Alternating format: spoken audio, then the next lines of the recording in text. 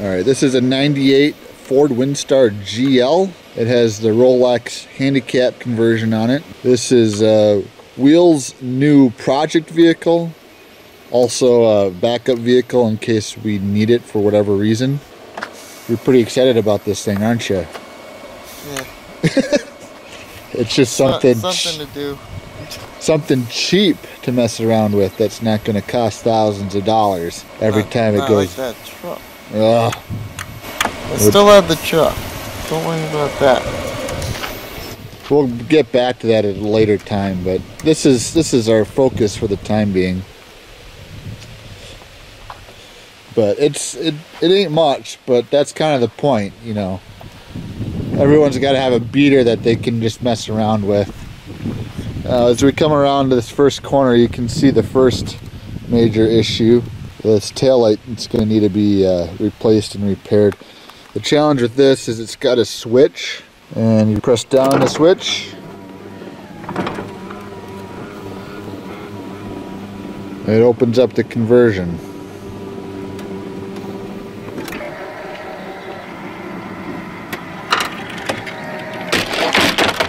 Which leads us to our next issue we definitely want to look at. I believe there's something with this cable.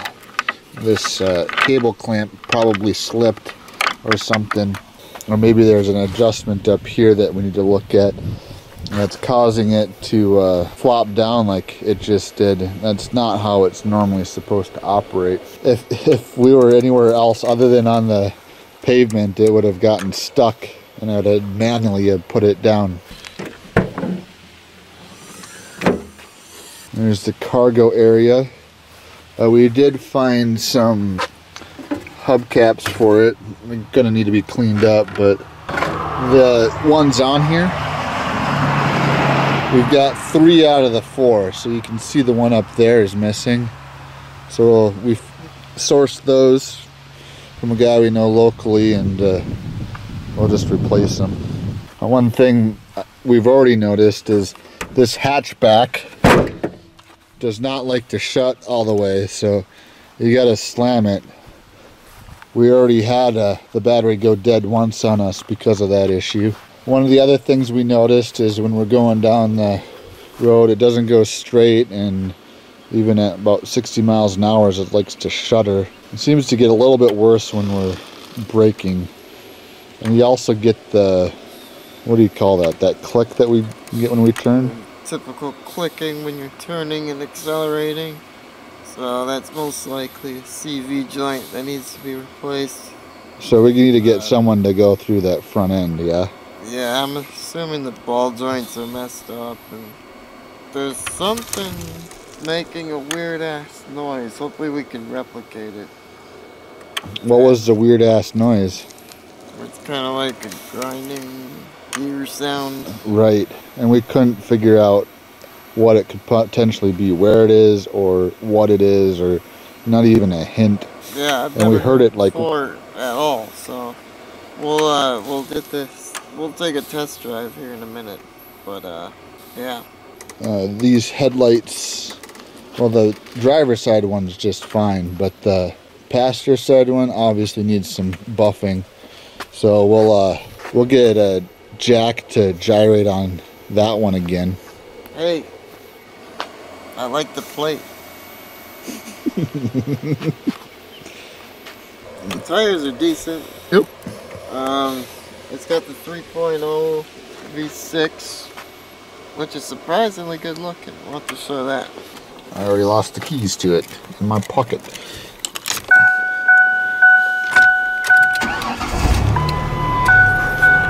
So when you get a fresh battery in it, it pops off, no issues.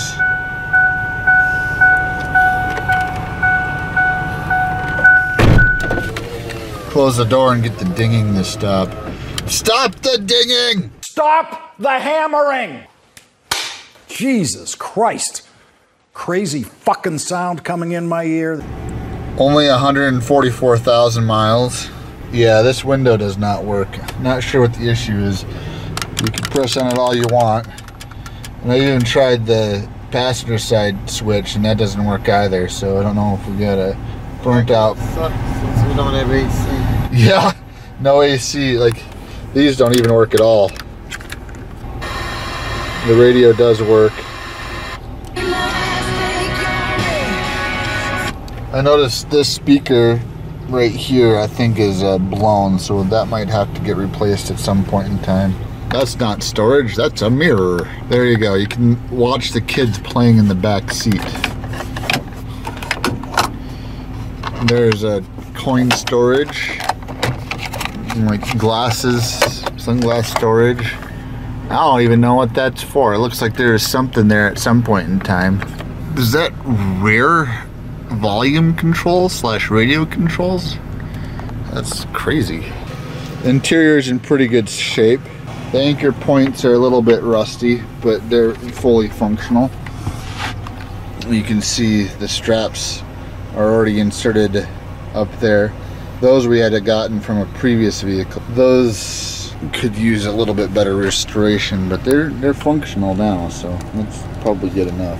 Let me pop the hood and we can look at this pretty motor. It's an engine.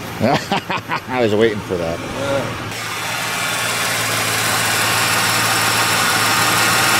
Runs so smoothly. Runs just like a top, ain't that right? Yeah. And we better get this test drive on the way. Looks like rain. Alright, so we got it on the road now. And as we accelerate, we'll listen for various noises that it likes to make.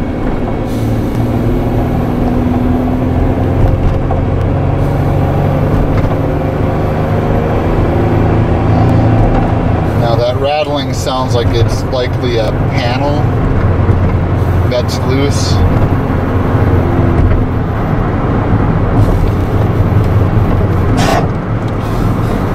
Bottomed out.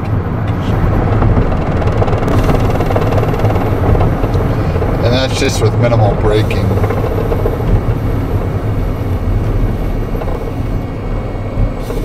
And then as we go around the corner, hopefully we'll hear the CV joint.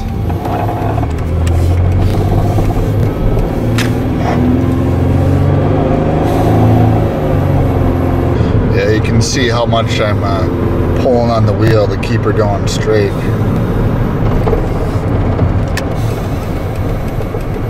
Hyper flash. In theory, it should be the taillight that's busted out. Well, there we go. That's a brief driving video for you, just to give an idea of what we have to work with.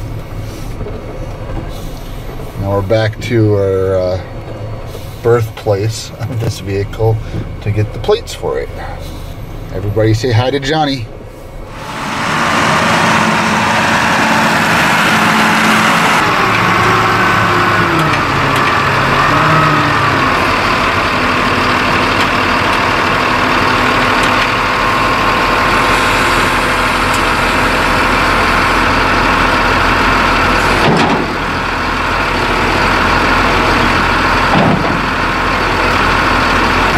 So this is the place we bought the Windstar from. This is one that they had on hand, so they just pulled it out of the yard and put it on the rollback for us. It's going to be donor parts for interior pieces and that tail light that we need to fix up this thing. So we're going to be heading out here shortly.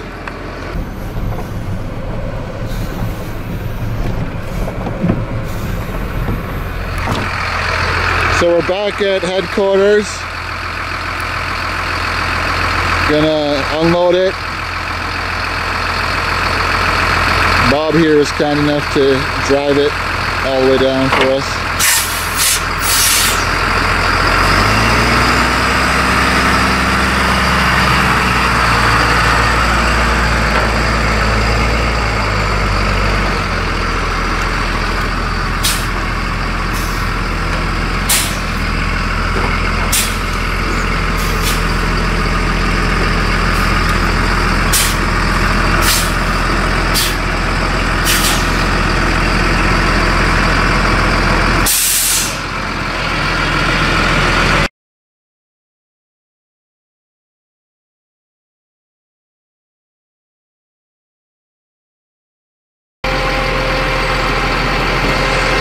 Beautifully done.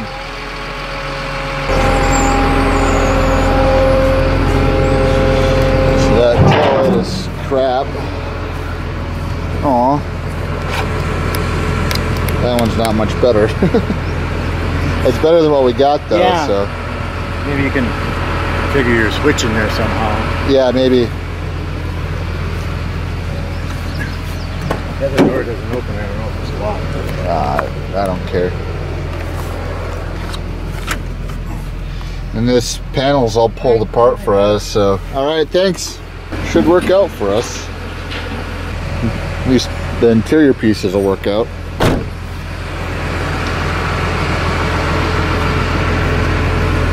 So yeah, that was kind of last second, but I guess we have a parts vehicle. Yeah. I mean, Didn't even expect that. yeah, we were thinking that we'd either pull parts over there or maybe come by later with the truck when we get that back. And nope. He's like, nope, I'll drop it off for you.